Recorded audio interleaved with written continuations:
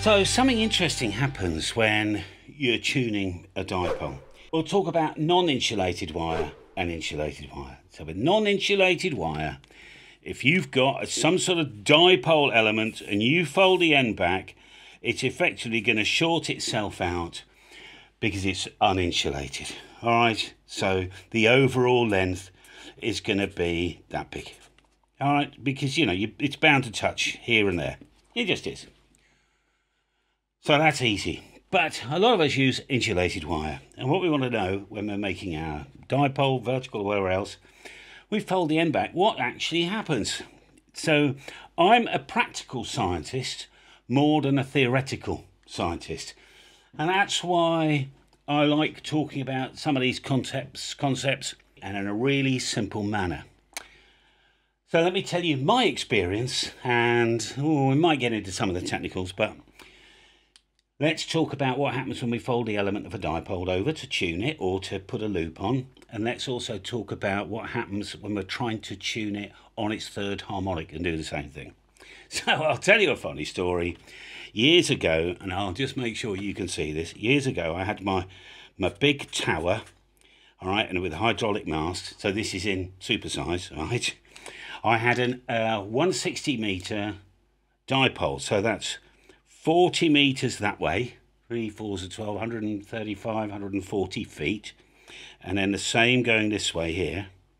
And by the way, it's a lot longer than you think, because now you've got to add the paracord before it got to the ground, all right, where we put our guy stake in.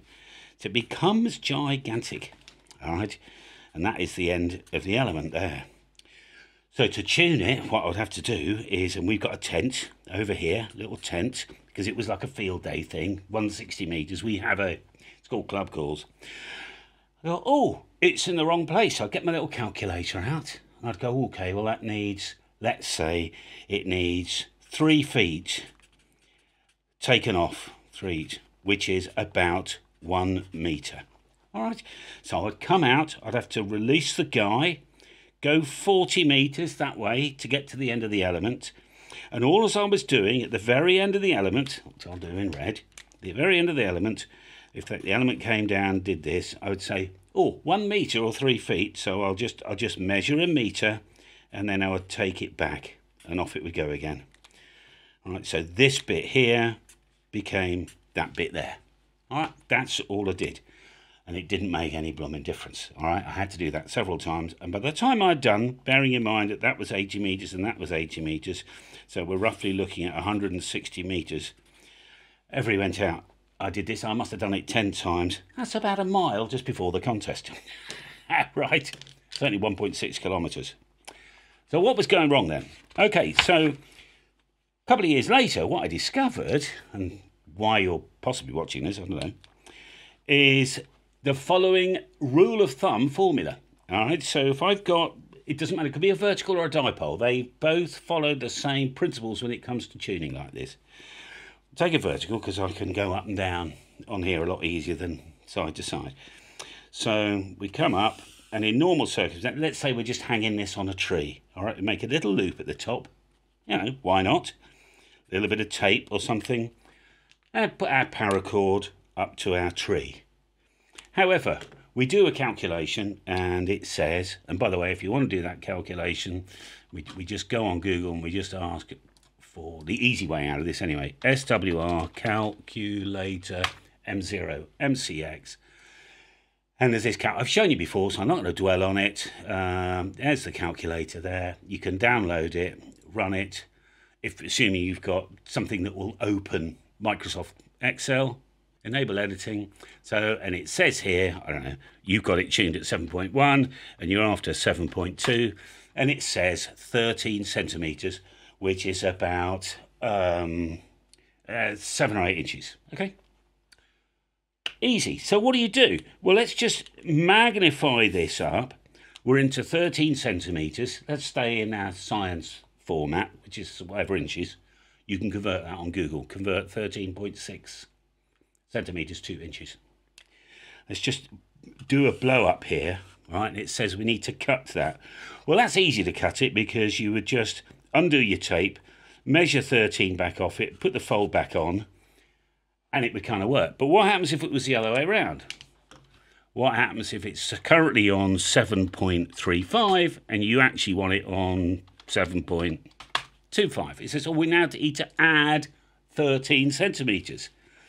So how do we add 13 centimetres? Because if we just added, different colour, ignoring this one now, if we just added 13 centimetres that way, or 7 inches, whatever it is, 13 centimetres, because it's the end of the element, it wouldn't look like it's actually got 13 centimetres. It would look, it's about a third of that. 13 divided by 3 is, well, if it was 12 before, so 4 and a bit, 4 and a third. It would look like, when you did the calculation again, it looked like all that you've done is added 4 centimetres. Oh, what's that? Inch and a half, which is no good, because what we've got is this 3-to-1 happening at the end of the element. So you can make a decision. You either add it on there or take your taper bar, lengthen it, and go ahead and sort it out. And that's what happens on the end of a dipole. So you can't just fold it back or add a bit on and fold a bit more over, because that fold over actually counts at about 3-to-1.